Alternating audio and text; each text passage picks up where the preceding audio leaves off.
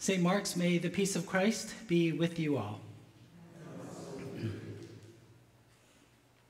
If you are joining us for the first time this morning, we are in the middle of a Lenten sermon series, and for this year, the theme for our series is on the 7 deadly sins. Last Sunday, after worship service, a few people came up to me to share and to talk about how much you've enjoyed the series so far, and the sins that we've looked at in the series up to today is the sin of pride, the sin of envy, and the sin of anger. Today we are looking at a fourth deadly sin, that's the sin of sloth. And to start us off, I'd like to ask by a show of hands or by verbal acclamation, how many of you struggle with the sin of sloth? A few of you. Or let's put it another way, how many of you, for you, the sin of sloth might be in the top 3? Anyone here? Yeah, a few. As I imagine, there were a few of us here who ready to confess we are sinners. Thank you for your honesty. Perhaps the fact that you are all here this morning on the Sunday where daylight savings began, the fact that even though you all lost an hour of sleep but still made it to church, seems like there's no one slothful here this morning. It's all the people who slept in. They're going to start showing up in about 45 minutes, so let's talk about them before they get here. Many people are actually surprised that sloth actually made it onto the list of the 7 deadly sins. And I read an article this past week where the author said something like, sloth? Really? Who in this day and age has the time for sloth? And I couldn't agree anymore. If anything, we're guilty of exactly the opposite of sloth. We are a busy generation. We are a busy society with very little time to sit down. We are busy doing homework. We are busy applying to colleges. We are busy interviewing for jobs. We are busy raising children. We are busy dropping them off to school. We are busy taking them to all kinds of different practices. Then we ourselves are busy heading off to work. We are busy trying to meet deadlines. We are busy attending meetings in person and on Zoom. We are so busy that one of the biggest reasons why people stop coming to church is because Sunday is finally the day we can rest. Perhaps for some of you, it's not the sin of sloth that should be on your list of sins, but the sin of being too busy that you need to be mindful of during the season of Lent. There's a quote from an author. Her name is Rebecca DeYoung. She wrote a book on the 7 deadly sins, and in regards to this, what I'm talking about, she wrote, most of the world's troubles seem to come from people who are too busy. And she wrote that to suggest these days it's the opposite of sloth that should be on the list of 7 deadly sins. All this to say, the sin of sloth is one of those sins that some people don't take seriously. Case in point, back in 1987, a well-known magazine called Harper's Magazine did a spoof on the 7 deadly sins, sort of like a parody. And here's a picture of the cover of that magazine. I think now they put a person's face on it, but this was the cover of that particular issue. That article was on the 7 deadly sins, and for the sin of sloth, they had a very beautiful picture, which appears to be the Garden of Eden. The next picture. Here it is. You can't see the fine details, but it looks like a kind of a foresty picture. There's all kind of animals in the foreground. And right there in the center of the picture, it's too small of a detail, but there are 2 figures, Adam and Eve, and they're looking up at a tree with a serpent there. And right in the middle of the picture, there's this interesting quote. It reads, "If the original sin had been sloth, we'd still be in paradise." What? if the original sin had been sloth, we'd still be in paradise. Parody aside, that quote makes you think, doesn't it? That's how serious, or not so serious, some people are about sloth. It's one of those sins that could have kept us in the garden. The Italians even have this fantastic phrase, dolce far niente. Translation, the sweetness of doing nothing. If Adam and Eve, can you imagine if they were Italian? We wouldn't be here right now. So what does the Bible say about sloth? Let's take a look. There are two short passages from the book of Proverbs which read very similarly. The first one is from Proverbs chapter 6. The other one is from chapter 24. This morning I'm going to be reading the Message translation, so rather than the Pew Bibles, you may want to follow along on screen. Proverbs chapter 6, verse 6 through 11. Hear God's word for us today. You lazy fool, look at the ant.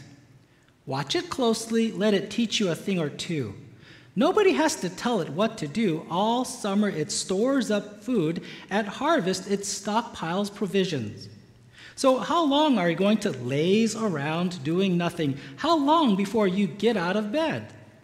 A nap here, a nap there, a day off here, a day off there. Sit back, take it easy. Do you know what comes next? Just this. You can look forward to a dirt-poor life, poverty, your permanent house guest.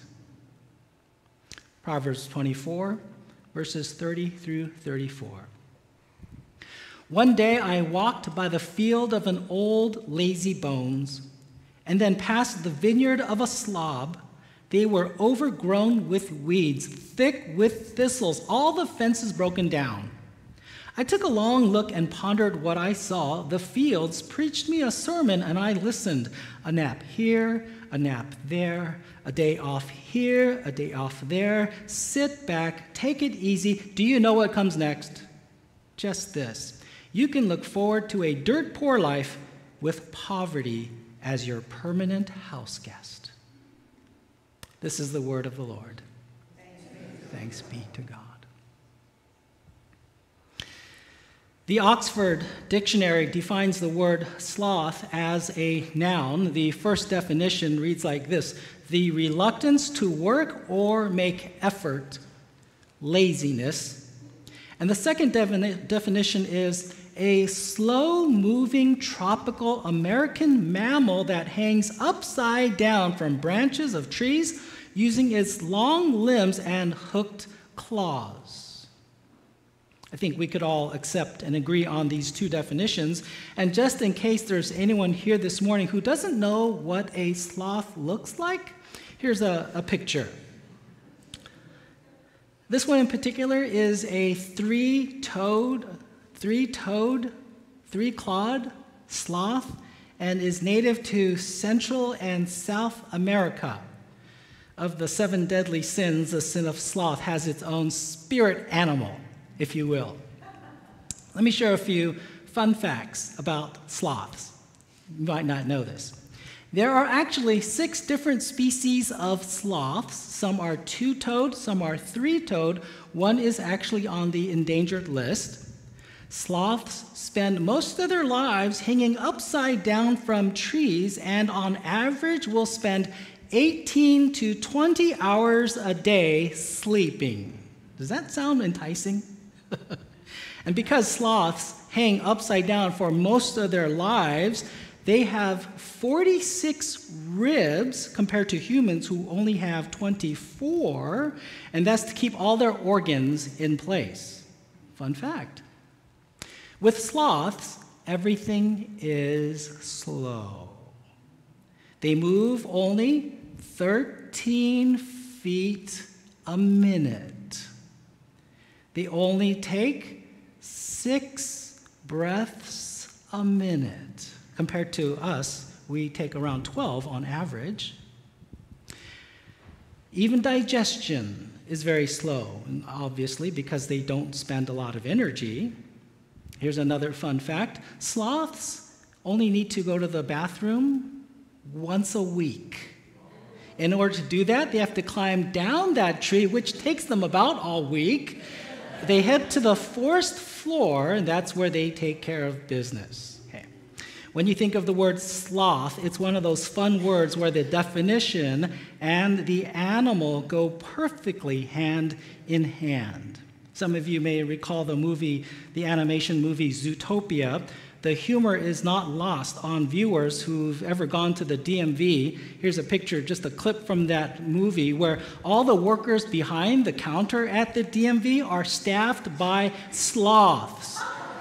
And that movie just so deliciously pokes fun at how slow everything works and moves at the DMV. Thanks for the pictures. So, how did the sin of sloth make it onto the list of 7 deadly sins? How did such a cute, furry little animal that sleeps most of the day make it to the top 7? It's a good question.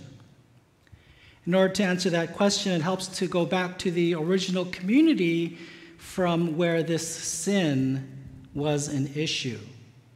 I shared in the first sermon in this series that the list of the 7 deadly sins wasn't put together by the modern contemporary church, but rather the list of 7 sins came about back in the 4th century by a group of people, basically monks, who lived in spiritual communities.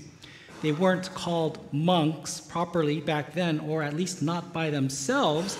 And these spiritual communities would later inspire the creation of monasteries. Now, in these monasteries, it's not like the monks stayed in their rooms all day and just prayed all day, nor did they go to chapel and chant all day. Sure, prayer and worship were central activities in the life of these monasteries, but still they had to feed themselves, they had to clothe themselves just like everyone else. So every single member of these communities were assigned daily chores or tasks. Some worked the land, some took care of the animals, while some cooked and cleaned. Some of these monasteries became so good at these activities and what they did and made that people sought out their products. And even still to some day, there are famous monasteries that are known for their food products, their wines, their cheeses, their breads, their honeys. There's even one famous for their coffee beans. A few years ago, my wife and I, we were traveling in Madrid. There's a famous monastery called Corpus Christi Las Cabaneras, where the nuns there are famous for these secret cookies that they sell to the public. Here's a picture of a box of these secret cookies. But to find these cookies, you have to navigate through these alleyways, these unmarked doors you enter through, which is actually not hard to find because you just follow all the tourists. When you finally find a secret location to get a sample of these secret cookies, there's this nondescript window, if you could go to the next picture, and you open the little panel, and there's this revolving little thing inside where you put your money, you close the door, and a few minutes later, you open the door, and there's your cookies with your change. You actually never interact with the nuns face to face. Like I said, some monasteries are known for their cookies, like this one. Other monasteries are known for other food items, but all of that takes effort and work. Living in a monastery or a cloister was no vacation, and everyone had a job to do to keep things running smoothly. When it was time to get up, everyone got up. When it was time to pray, everyone prayed. When it was time to sleep, everyone slept, but when the sun came up, everyone was supposed to be busy doing their assigned chores. And that's when some monks started to slack off. They were tempted to let the others do the work. And that's where the sin of sloth entered the picture. Evagrius Ponticus, he was the 4th century monk, desert father, who is credited as the origin of this list of 7 deadly sins. Listen to what he wrote about this particular sin.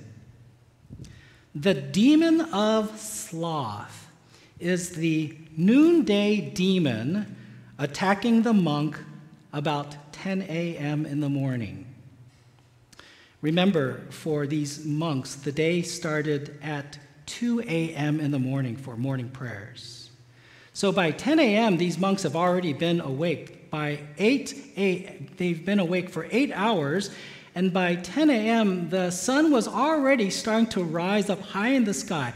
Their muscles were already sore from having done morning chores. Their stomachs were empty from having not eaten for a while, and the greatest temptation was to let others do the work while they themselves stole away for a nap.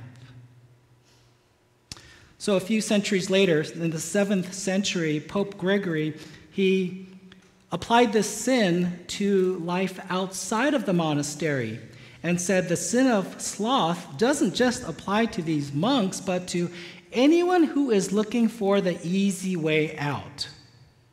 Then a few centuries later, Thomas Aquinas, he expanded the sin as a sin not only against community and your fellow brothers and sisters in Christ, but also a sin against God.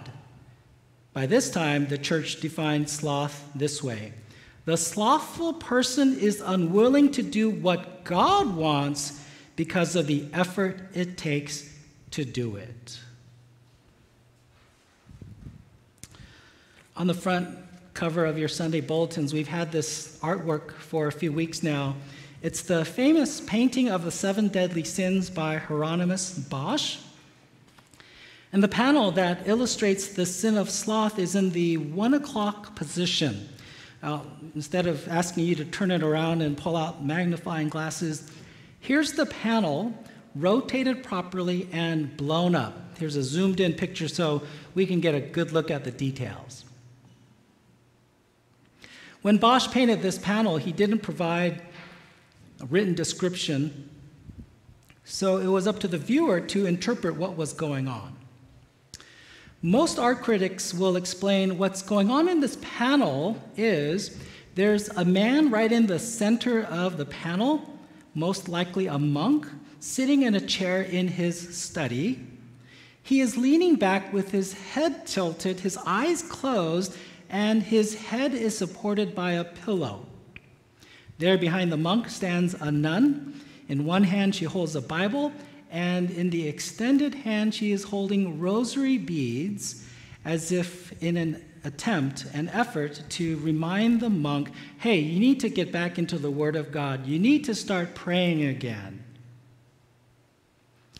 I found a slightly different interpretation with kind of a humorous tone. Quote, Sister Mary is unsuccessful in waking up a fellow nun from her slumber in time to go to church. Miss Lazybones is propped up by her extra fluffy pillow and remains asleep, showing no interest in attending church or doing anything but sleep. In the grand scheme of things, she should probably remain asleep because she will soon find no peace in hell. Not entirely the same, but not entirely different, except for the gender of the main person. There's a few other details in the picture that are worth noting that ties in with the sin of sloth. Notice to the far right, there's a warm fireplace inviting the monk to deeper sleep. There at the feet of the monk, there's a dog curled up. And I don't know if you could see it because it's so small, but above the fireplace there is a candle which seems to be out. And so we zoomed in on the picture so that you can see this. I read something this past week that emphasized this particular detail, and the author said that oftentimes in religious artwork, a candle or a flame represents the presence of God. But notice here in the picture, the candle is out, and the monk is too lazy to get up to relight his candle. And so with the sin of sloth, there's this idea that the fire of God has gone out.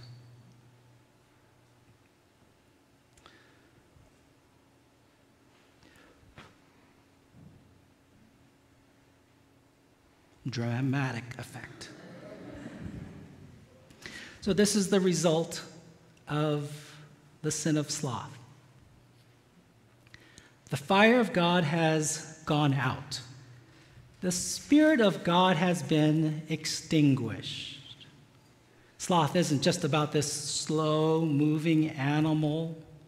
Sloth isn't just about wanting to stay in bed a little longer. It isn't just about being lazy, but it's when your spiritual fire or your spiritual passion has gone completely out. It's when your fire no longer burns. It's when your passion has grown cold. It's when you are no longer on fire for the Lord, as they say.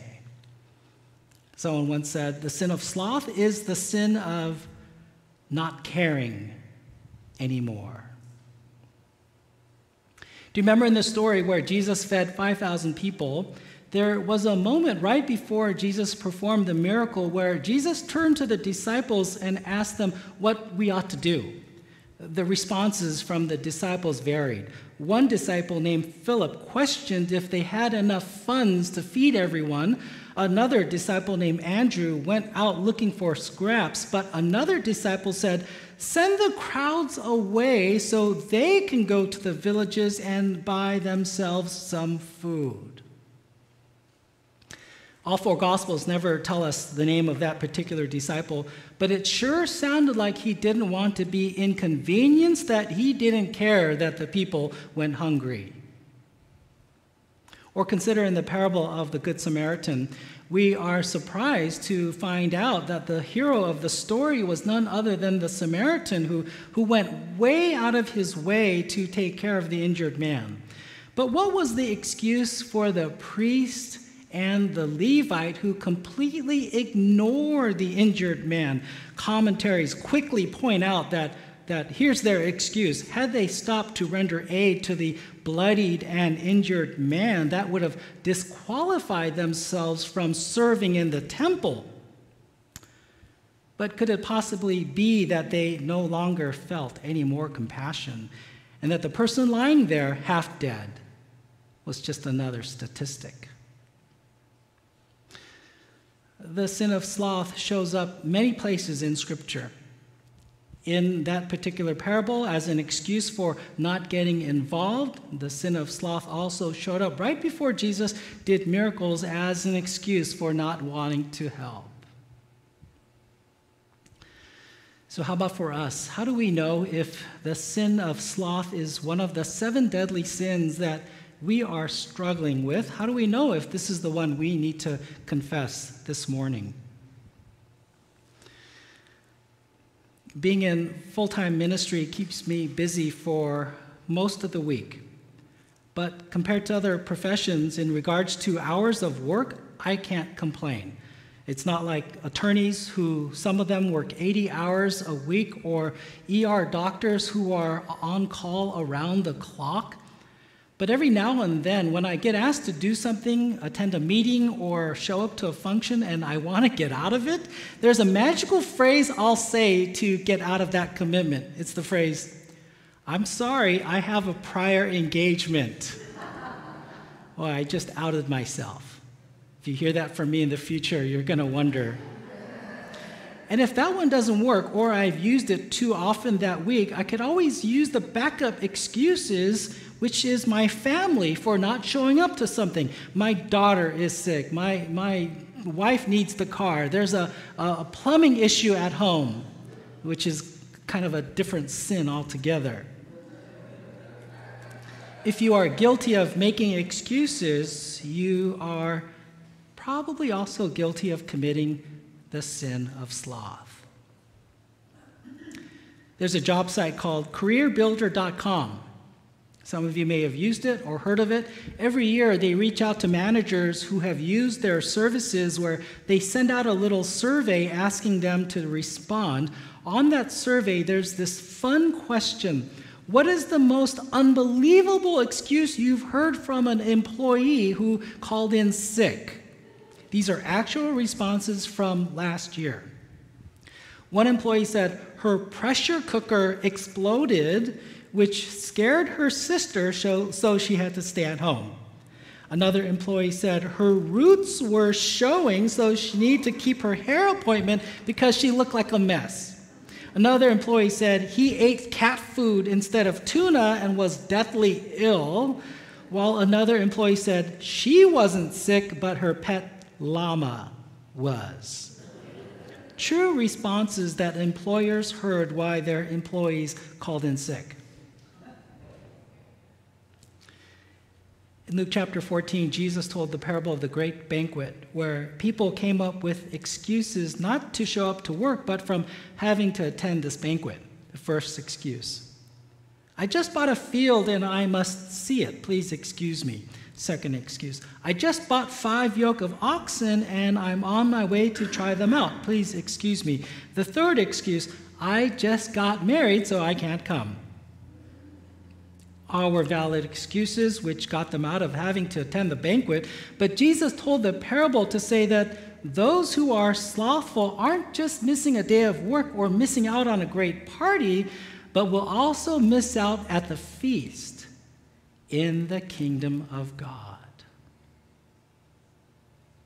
Second way to know if the sin of sloth is one you yourself is struggling with is if you notice about yourself that there's a lack of urgency, if you notice you are becoming complacent, if you notice you're never in a hurry about things that are spiritually important.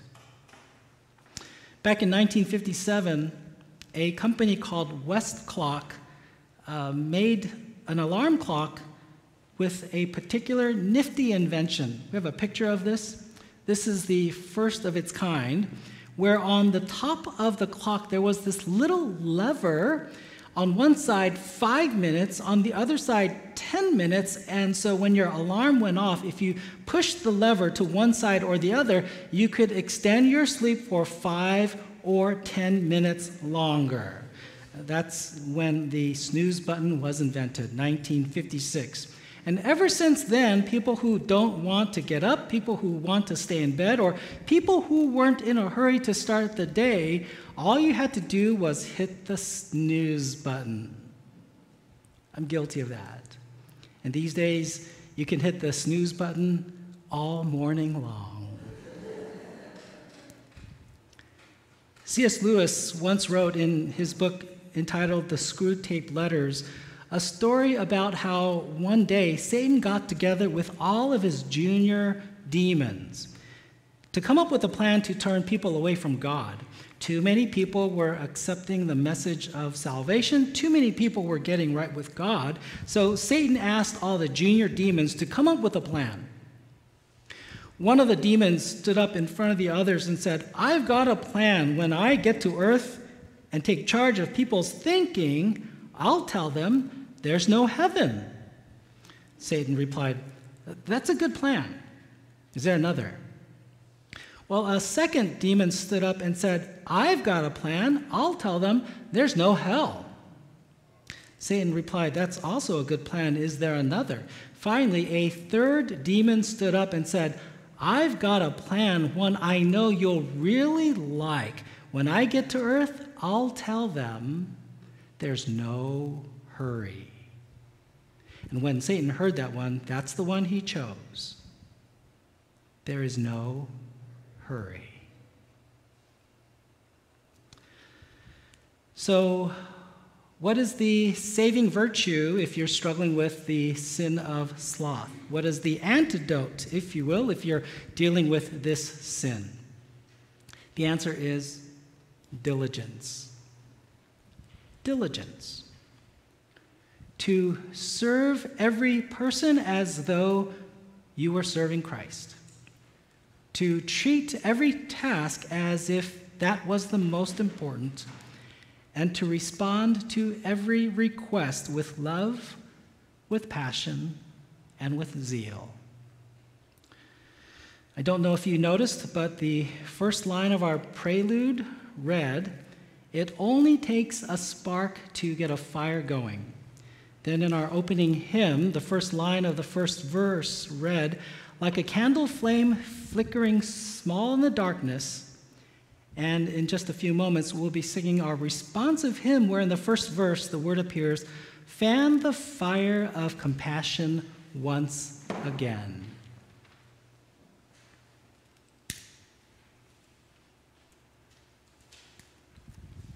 Dramatic effect. As you go into this week, relight your candles. As you go into this week, turn off those snooze buttons. And as you go into this week, stop making excuses and serve with joy and passion again. And all God's people said, Amen. As we've been doing at the end of each sermon, we've been spending a moment saying a prayer of confession for this particular sin. It's a little too long to print in your bulletin, so we have it on screen. If you will join me now for a prayer of confession of sloth. Let us confess together. Lord, we confess we have sinned against you in thought and word and deed.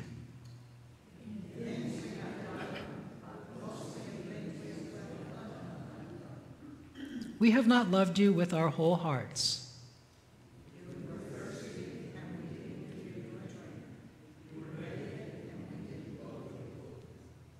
I think what's on screen is different than what I have. We'll continue. We have gone around blind, preoccupied, self-absorbed, lazy and prideful.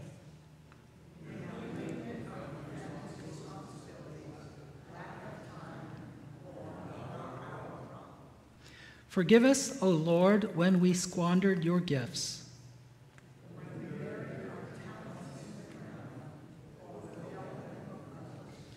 Forgive us, O Lord, when we were too busy to notice.